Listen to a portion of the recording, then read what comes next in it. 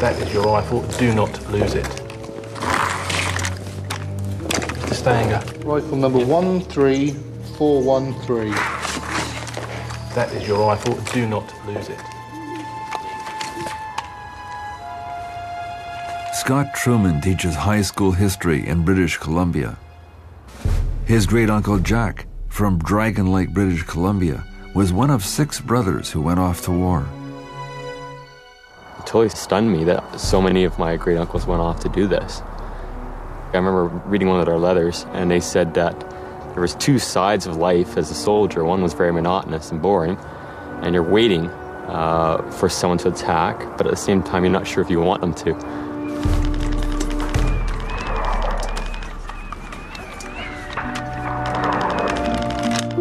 Scrum. Jump. Squad 2. You again, bend your left elbow more. Keep going. Patrice Blais' grandfather was Ernest Lamarche. He fought with the Royal 22nd Regiment, the famous Vendus. Like Patrice, the Vendus were a minority, the only French-speaking regiment in a 5 million strong British army. Hand like that. Put the right. Patrice is determined to do the memory of his grandfather proud, but he's not a natural soldier. Oh, okay. That's it, yeah. And it needs to be there. Ce voyage, c'est pratiquement un pèlerinage familial, enfin qu'on pouvait dire, savoir que mon grand-père Ernest Lamarche a pris le même chemin qu'on prend 90 ans plus tard. Hand should be gripping at the small leg. C'est comme si tous les gens, les soldats qui étaient dans la guerre, ils sont comme parmi nous, puis qu'il y en a qui nous regardent encore. Lift it, lift it, lift it. Stop.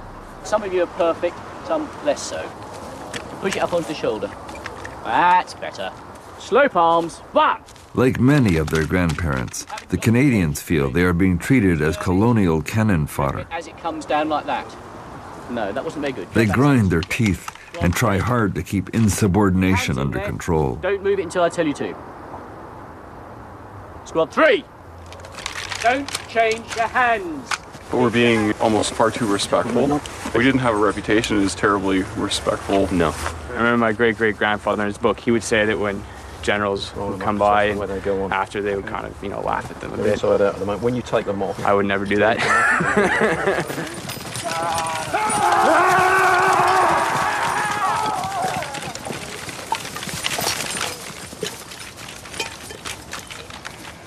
Stephen Murray's parents moved to the U.S., and Murray grew up not knowing a lot about his great-grandfather Will Byrd, one of the Great War's great characters. Byrd kept a secret journal of the war. It was forbidden. Byrd kept one anyway. The majority of these stories, even though they're very terrible, there's a lot of very funny moments throughout this entire book. And I just don't understand from reading these stories how he was still alive after the hell that he went through. It was all so very Canadian. Humor to keep the horror at bay.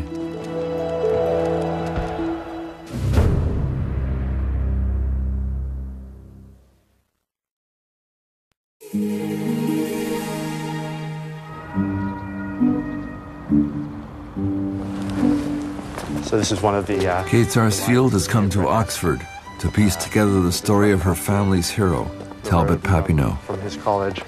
Here at Oxford University, before the war, he was one of Canada's first Rhodes Scholars. Papineau is a canoeist, a lawyer, a hockey player, a citizen soldier who dreamed of becoming Prime Minister one day. His mother, Caroline, was a descendant of one of the signers of the U.S. Declaration of Independence. And his father was the grandson of Louis-Joseph Papineau, who led the Lower Canada Rebellion. He was bilingual, fluent in French and English. My mom just told me that he was really active on the rowing team. She showed me a couple of pictures when he was on the water, but... Oh, really? Yeah.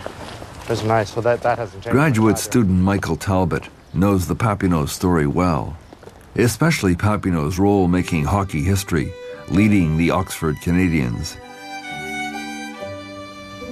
Talbot's role in that was to help found the team, because he was on the first team. And what's particularly noteworthy is that they're wearing the Canadian maple leaf. It's red. Yeah. And this is the first Team Canada. They were the first European champions, and they were seen in Europe as representative of Canada. I am, before all, a Canadian. I want to see a Canadian pride based on substantial achievements and not on some supercilious sense of self-satisfaction we have borrowed from England. One of the interesting things is that they agreed that they'd have a dinner where they'd all get back together again every 5 years. Unfortunately, when they agreed to do this, the first dinner was scheduled for 1916. And by that time, of course, they were all pretty much signed up and at war, and of course, several of them were dead by then.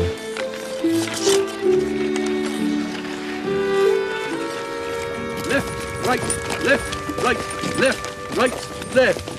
Platoon may march at ease. Sling your rifles over your right shoulder. Taft Gillingham's great-uncle led these very same drills 90 years ago.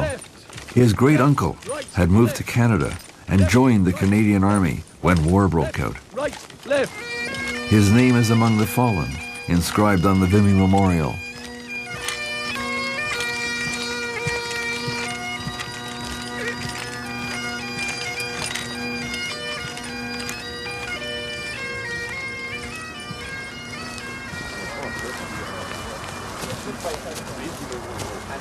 To their amazement, the Canadians are arriving to train beside the ancient ruins of Stonehenge.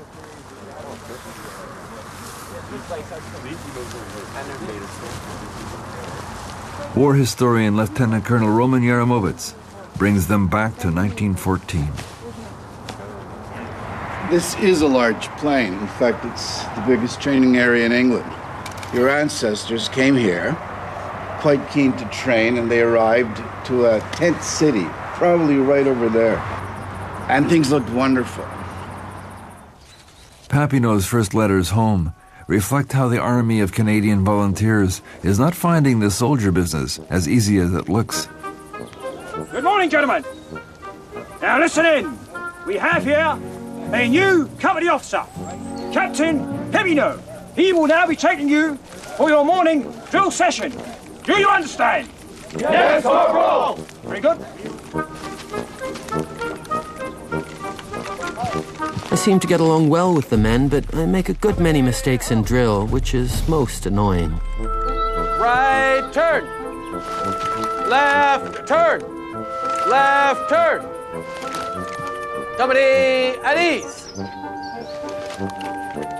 The other day, I tied my platoon all up and had an awful time getting it straightened out. Right turn. Left turn. Left turn. Come on, move The sun was shining, golden afternoons, warm, sweet grass, the smell of hay. How romantic can you get?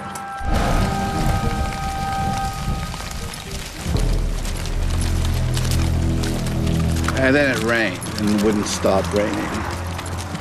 The sucking mud sticking to everything that you touched. And there's no place to dry your clothes, and there's nothing quite as horrible as the smell of wet wool. And you get pretty depressed. Great victories are coming from the front, and you're not there. You're doing important things like dying in Salisbury from pneumonia. We're losing 8 men a day. Stephen Murray's great-grandfather, Nova Scotia's Will Bird, fights with Montreal's Black Watch, the Royal Highlanders of Canada. With the camp overflowing, Bird and his mates are housed in stables. There's a friend of his who gets this terrible cold, vomiting through the night, you know, not being able to sleep, and they call for a doctor. They want an ambulance to come and take him out. It doesn't come till the next afternoon.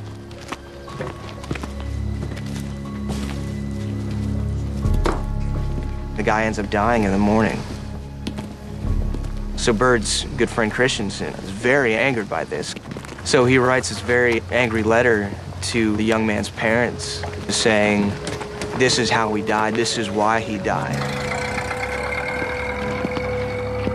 And the letter never made it because the Army stopped it.